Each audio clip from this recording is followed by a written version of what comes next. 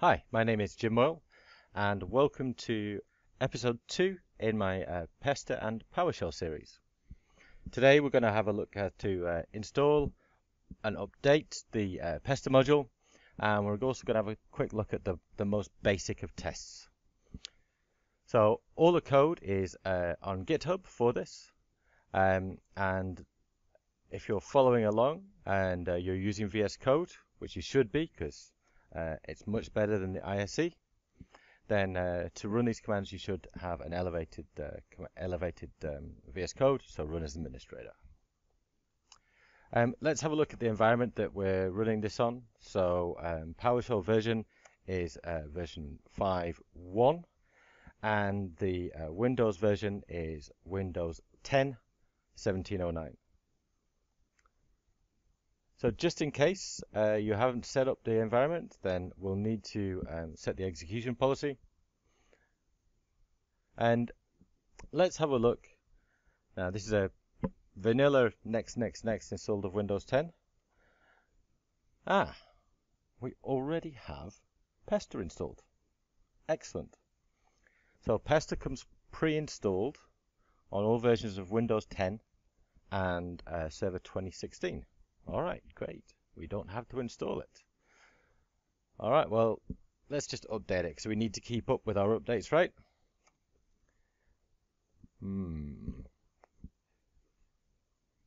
I think we may have a problem with this. Yeah, so it can't be updated. Well, as it says, it's because it's not installed using the install module. It came pre-installed with the OS. So if we use find module, which will go out to the PowerShell gallery and see if there's any information, any new modules on the PowerShell gallery. Well, let's have a look. So let's have a look in that variable. There is version 4.40, and the one pre-installed was 3.40. Okay.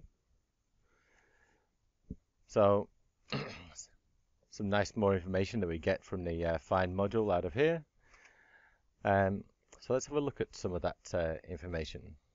What PowerShell version is the minimum version to run for Pester? 2.0. So for if any of you poor people are still stuck on 2.0, that's fine. Pester will still run.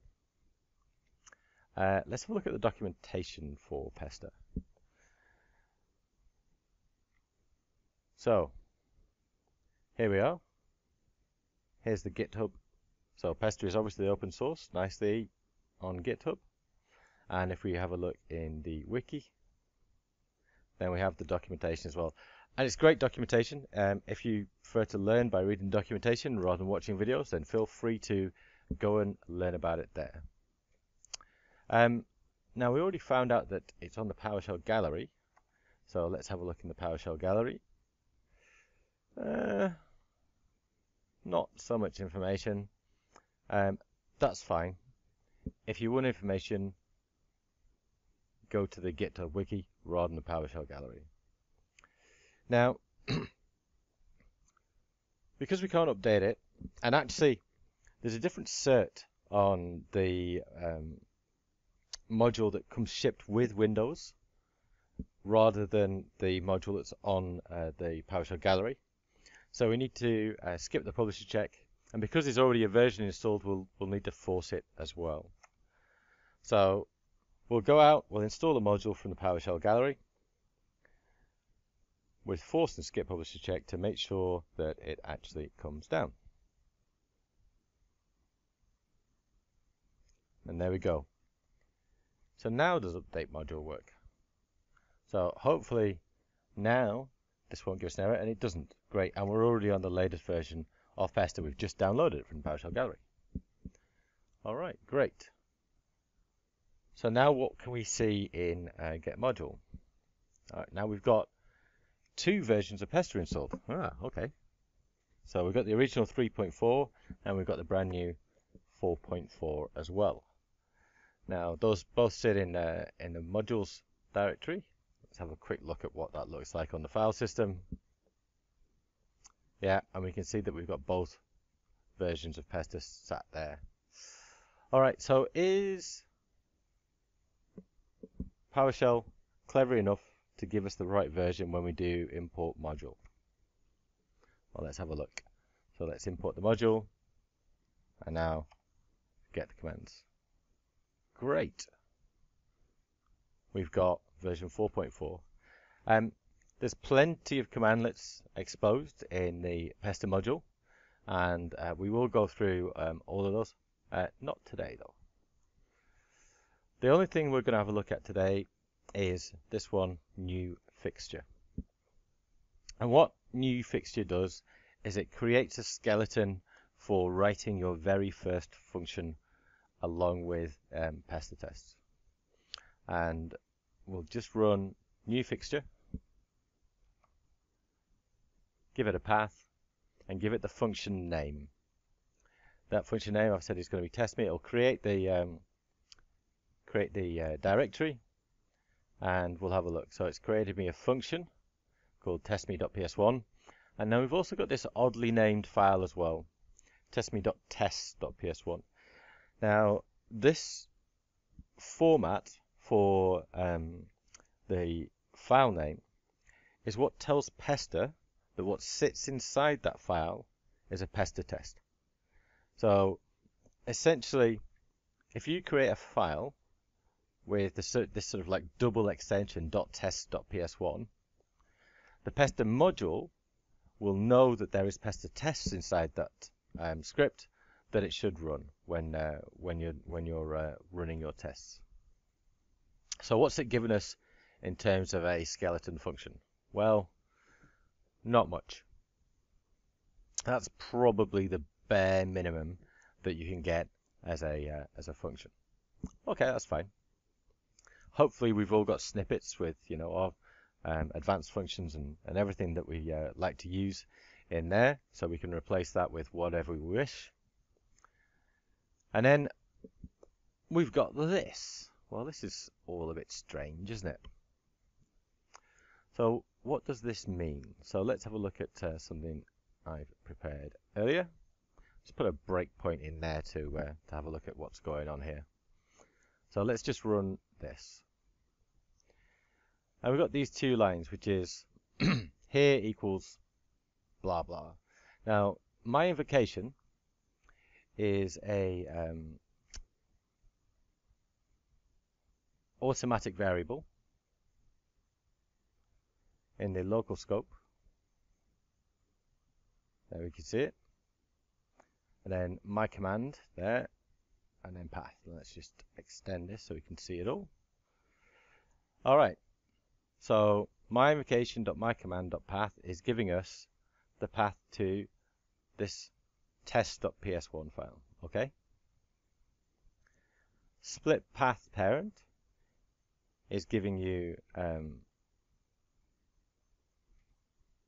this. So the directory that contains the Pester test. Now, what's going on here? What's soot? Well, soot is, instead of doing the parent, is doing leaf, and that will give you the name of the PS1 without the preceding path. So it will be testme.test.ps1. And then we're doing a replace of the .tests with a dot. So effectively, what that's doing is it should give us the name of this other file, testme.ps1. So let's just check that. Oop. So we can see testme.ps1. Now, these are really useful variables, and I actually rely on these quite a lot when I'm writing Pester tests, because it doesn't matter what the working directory is in terms of running that test. You can use relative paths from, especially the here variable, to make sure that any other bits that you need to pull into your testing, if you've got XML files or whatever, you can then do a relative path from here, the variable, and then find all your stuff. So you don't have to put absolute paths, and you don't have to worry about the working directory. So if you are calling this by something else and your relative paths won't work, here is a great thing to use. So what's happening next? So effectively, what we're doing is we are dot sourcing, and that, remember, here is the path to the dot function, and so is the function itself, the testme.ps1. So we're dot sourcing it. So those 3 lines are dot sourcing your function, so it loads into memory, so it's available from this test file, and it's giving you 2 useful variables that you can use later on. I'm just going to stop that right there. Now, we've got a whole lot of stuff. Now, if you look in there, so it doesn't, all the comments and things, those things that I've added just to help me remember what I'm talking to you about. What does this describe? So, there's quite a lot of stuff in Pester which doesn't really conform to your standard PowerShell nomenclature. I'm not sure why. Maybe because it's test oriented and that's how they do it in the testing world. But you will find that, yeah, some things are a little odd in terms of how you expect it. Because describe is actually a function, and it is not in the verb noun format. But it's a function, and what it does is it sets up a PowerShell scope for all of your tests to run in. And that is a shared scope between anything that is in this describe block. Now, you want to say something useful there. Test me will do for the time being. And then we have it, also a function from the Pester module. It blocks are tests within each describe scope, and each describe scope can have many, many it tests. And in fact, they probably will have many it tests. It's a good thing to have lots of it functions within the describe scope. So now, given that it is the individual test, so you name that test whatever you like, and then within that, it already sets up a little test for you. And should, again, another function from the Pester module. And should is an assertion. And this is actually the real guts of your test. And it compares something to something else. In this case, it's comparing true to what it should be, and that is false. Yep. Now, if this test fails, which looking at it, it should, it will throw an exception. And that is essentially how Pester works. If an exception is thrown within a test, then that test will fail. And all these should assertions do is designed to throw an exception within an it block, and then the it block will say, well, I've passed or failed. Now, we can either run this by running F5, or within VS Code particularly, we have a nice little button here which says run tests. All right. And we've got a load of right host stuff here. Describing test me, there you go. That's the name of the describe block. Does something useful, and that's the name of the it block. Now, it tells us a couple of very useful things here, right? It tells us what we expected it to be and what it was. So great for predicting what your function should do in terms of output, and what it actually has in terms of output. So let's actually see what happens when the test passes. And there's nothing quite so satisfying when you're running Pester tests. Here's a whole screen full of green tests. It's a great thing to see. Alright, so installing, updating Pester. And this is super basic of what the skeleton it gives you does.